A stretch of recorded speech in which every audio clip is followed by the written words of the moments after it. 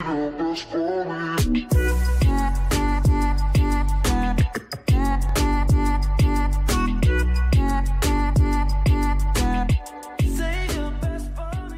is my Marauder. This is my first ever actual Marauder that I've played all the way to the end game.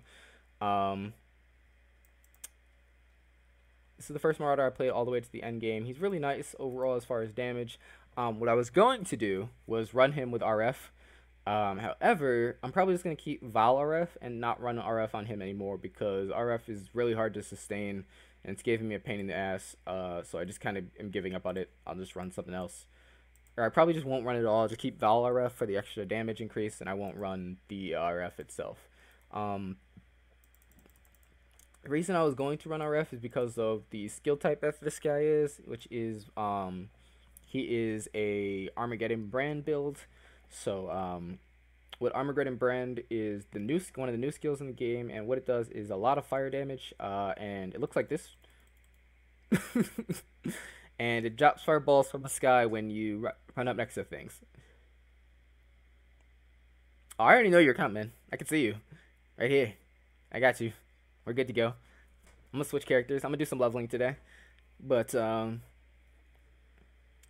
be after. But yeah, this is what this character looks like. I know a lot of people are running Templar for brands, but I wanted to run Marauder because he gets so much increase in fire damage. It's just so easy to play, and it's so much damage, and it feels so good. That's why I wanted to run RF. It just was not working out. Like I can survive RF if I'm at maximum endurance charges, but other than that, I will die from RF. So it's not worth it to run for me. So instead of doing that, I'm just gonna give up on RF. I'll try to remake it later and try to make the dream work. But until then, it's not happening. So I'm just gonna keep it the way it is. We'll talk about my gear and everything like that. So as far as gear, what you're looking for is elemental damage, spell damage, and and burning damage. Fire damage or burning damage either works. But that's what you're looking for. Some intelligence is nice, but you really need the dexterity. Fire resistance is a given, but you get so much fire resistance from the tree as a Marauder, it's not even really necessary. So what you end up with for my current scepter setup, so I can run shield charge, is summon Storm Golem, minion life support, and brand recall. Brand recall is just a skill that pulls your brands to you. So for instance, if I put my brands all the way over here, well, if I put them all the way over here, and then I run all the way over here, and type brand recall, they drop all the way over here. So it's just a really useful skill. You can get it really early. It's not a big deal. So that's what I'm running. As far as my rings, I'm running 2 comb signs. They just give me maximum endurance charges because for each endurance charge, I get 6% increased fire damage. These were kind of expensive. They cost me 2C each, but they're not that expensive. The upgraded version of them is much better, but I only really care about the endurance charge. I don't care that much about the rest of it, so it is what it is. And then the other unique I'm running is Homemore's Resolve. This gives me increased fire damage, and then cold resistance, and cannot be chilled or frozen if I use a fire skill recently. You're going to be using fire skills the entire time you're playing, so you will never be frozen, or you should never get frozen, is what I should say. I'm running Purity of Fire, Shield Charge, Fortify, and faster attacks. I'm probably going to drop Purity of Fire and switch it for Anger because I no longer need Purity of Fire. And then I'll be fine with that. Or I might even run Herald of Fire so I have more mana. But that's what I'm running so far as far as that. As far as my body, I really am looking for life regen and resistances and max life. And then I'm currently running Armageddon brand, combustion support, spell echo support, and concentrated effects. I don't really see the need to run this at a 5-link. You could run it as a 5-link, but I just don't see the need. It's just not necessary to me. So I'm just keeping this as a 4-link. As far as my gloves, I'm just running a lot of resistances. And there's the mod I was talking about earlier. This gives me 11% increased global critical strike chance, and then 15% increased elemental damage if I crit recently. So it's very nice overall for the build. I'm running Val Righteous Fire, increased area effect, and burning damage support. But I might just stay with Val Righteous Fire and ignore Righteous Fire all together. I don't know. I'm still looking at it. I'll still figure it out. My belt is just max life. It's not incredible, but it is what it is. It's what I need. Max life, cold resist, lightning resist, life regen is what it is. I rolled damage onto it. As far as my boots, cold resistance, movement speed, life regen. That's all you're looking for. Cold resistance and lightning resistance are all you need to worry about. Fire resistance will naturally get capped. You're looking for a dexterity necklace. You need a little bit of dexterity to be able to work out this build. The intelligence and the strength are naturally built into the tree, so you'll be fine with that. We're looking for cold resistance, lightning resistance, max life. That's all you need. And some dex. And then I am currently running Rise of the Phoenix, but if I end up dropping RF, I won't use this anymore. So I'll just switch for any type of shield that runs elemental resistances, some life regen, and a little bit of all resistance, and I'll be good. Over there, I'm running blasphemy support and flammability. So that's all my skills. As far as my flask, I'm just running immunity to bleeding. I'm running 1 mana flask with increased movement speed, just so I can charge around faster. I'm running immunity freeze because I just don't trust the helm. I don't, gonna be honest with you. And then I'm running concentrated or sulfur flask for the increased damage, and then I am running immunity to poison. So those are the floor flasks I'm using. Let's pop this in here so you guys can see that. But opening our tree. This character currently hasn't done Merciless Lab. I need to get to do Merciless Lab. I haven't yet, but right now I grab the life regen, increased endurance charge duration. I'm grabbing the increased life regeneration per endurance charge. And anytime I kill an enemy or my totems kill an enemy, I would gain the increased totem damage or increased fire damage for endurance charge. I'm grabbing extra life endurance charge and Ramoko's Sun. So this is why you don't really need to scale that much into fire resistance, because it gives you 100% to fire resistance. You just don't need to build that much. It's just not necessary. For the last 2 labs, for Merciless and Uber, I'll grab Mahu's Flame and I'll grab Hinikora's. That's just extra life regen, extra strength, and extra fire damage from those 2.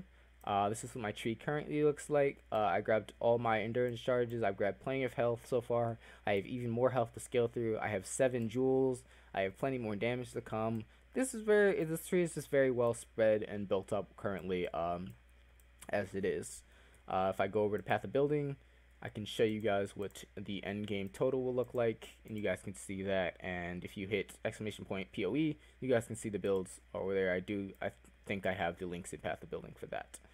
But heading over to Path of Building, this is what the current tree will look like with everything involved. I'm grabbing all my brands really early so I can do a lot of damage from those. There's only 3 brand nodes in the entire tree, or 3 brand clusters I should say. There's one here, and there's one over here. Those are the only clusters for that. Other than that, there's no other ones in the game. Those are the only ones, and that's all you can really work with. So work it out either way, whichever way you can. But that's just what it is. Currently, I might run a crit lightning brand build soon, using assassin, and then running max power charges all across the map. I might do that. I don't know yet. I might do that soon. But this is what the tree is going to end up looking like towards the end. Heading back in the game, I'll show you guys what a map looks like, and then I will switch over to the last of my classes, and I will show you guys how those work out. So heading back in the tree, let's do an arid maps. Do I have all my stuff summoned up? Because I don't know if I do.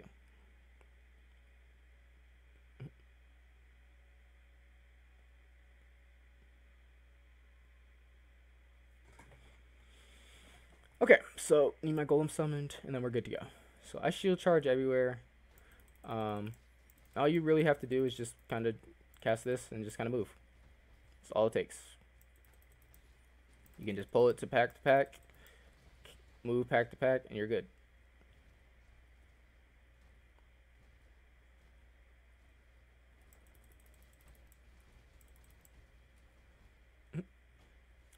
So right now that I'm currently at 8 power chargers or 8 endurance charges, I can maintain to an extent RF. However, I just don't think it's the best decision, I'll say. Like, it's maintainable, but it's not fully maintainable, meaning I can't stand still. When I do it, I have to continue moving or I will die. Because I just don't have enough life regeneration at current to be able to currently maintain it fully. If I get my Merciless Stab done, then I probably will have enough regeneration. But again, I still don't know if I'm trying to keep it or not. But currently I am slightly under what I need for it overall. So you still really need to worry about maintaining your endurance charges. And if your endurance charges drop, you're probably going to die. This just is what it is. You really need to maintain it as much as I don't want to run Albus.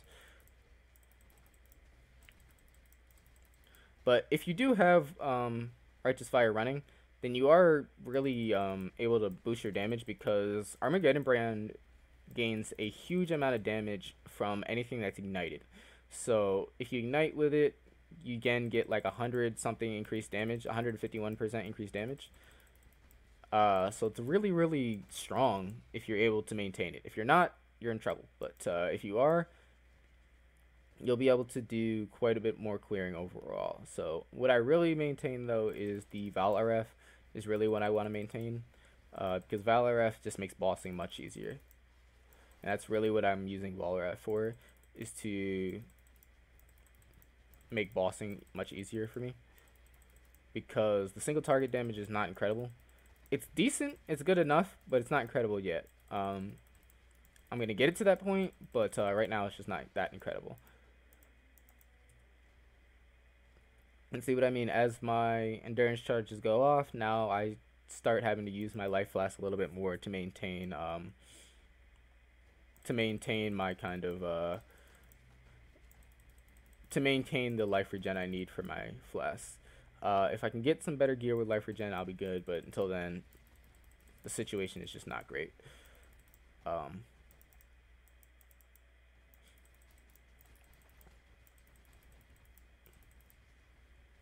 But yeah, so that's everything. It clears out this map.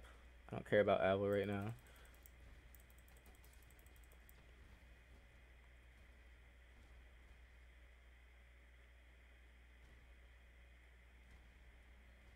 We'll head back over here because I know there's a pack over here.